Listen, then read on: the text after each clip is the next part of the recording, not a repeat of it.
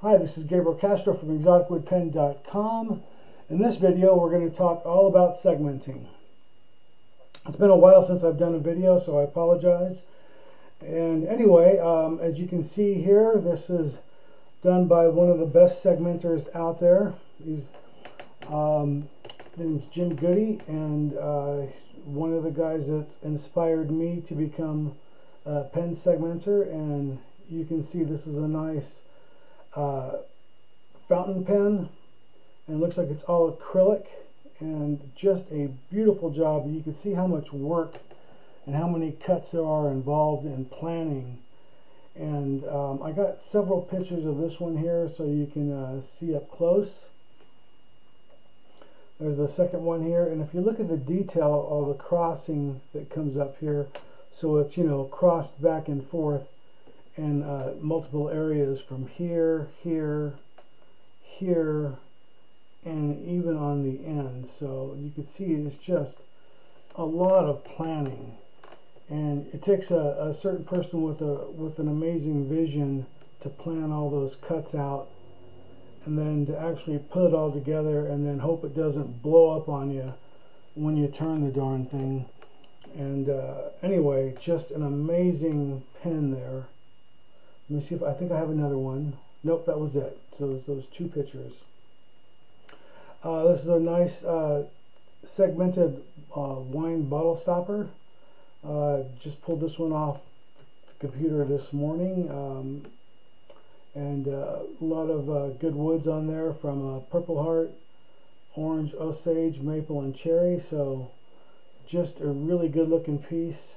Always wanted to make some segmented ones like this. All I've ever done with these wine bottle stoppers myself is Celtic knots, but man, that really looks good. Makes you really want to get out there.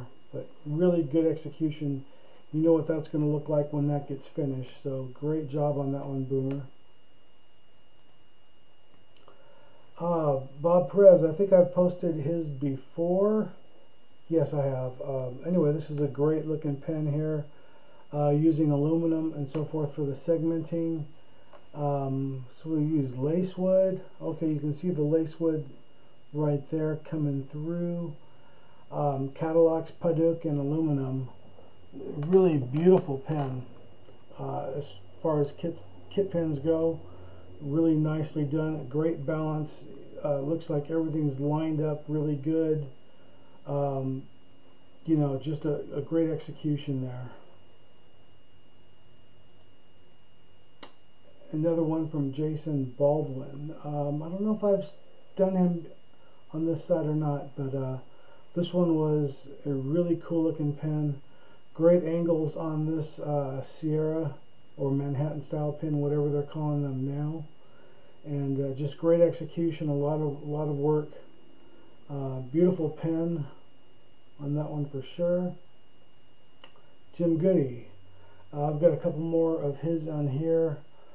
And you can see again how much time and energy goes into preparing these blanks. And he said, you know, he's just selling the blanks themselves. But I got another picture, I think, of that one on the next slide. There it is. And I don't even know what this material is called. It's been a while since I've used it, but it really does look really, really good. So again, great job as usual, Jim. Tyler Herring, I don't think I've reviewed any of his before, but this was a really good looking kit pen. I really like the way it's just a simple segmented pen, but the colors, I think, is what really makes this one, excuse me, stand out. Really, you know, you don't have to really overdo a segmented pen. As good as it looks, sometimes simple is just as good also. But a really beautiful, beautifully done there, beautiful design, and just a great mix of colors. Steve Morris, we've showed off his before, and you can see again a lot of planning and execution here, and just a great mix of woods and materials. And again, giving me plugs right there, so thank you, appreciate that. So if you haven't had a chance to check out my segmenting videos on YouTube, they're still not for sale while I'm in school and not working. So, and David Shepherdson, look at this beautiful hardwood mix. Just a lot going on. You know, sometimes it's just a matter of using the same material and just putting a color line right through it. Really makes that stand out and really makes it look really good. So yeah, really gorgeous pen, or pens rather. And I think that was it. Yeah, that is it for this video. So thanks again for watching, and have a good day.